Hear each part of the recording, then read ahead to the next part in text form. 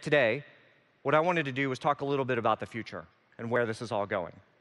In order to solve this problem, there are so many difficult technical challenges in VR.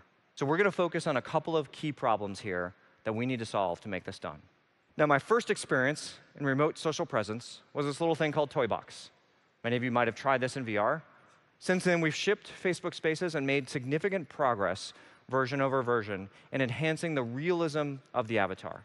And this, again, is where AI is a game changer, because we're now at the ability to take a single photo and create a or near photorealistic avatar from that single photo. So what you're going to see is the person speaking and then their avatar moving as they speak. This model was trained on PyTorch, translated via Onyx, deployed on Cafe 2 into Spaces to be run with this next-generation avatar.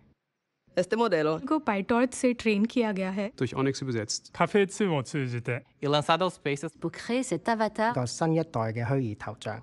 You can see an example here of two of my colleagues working on this problem, communicating with each other in VR, and this is what they would look like when they see each other in VR.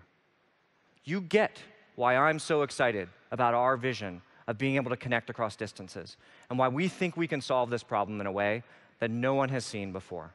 And this is why we are so fired up about VR to this day, because we think it will be the only way we will get people to connect over very large distances.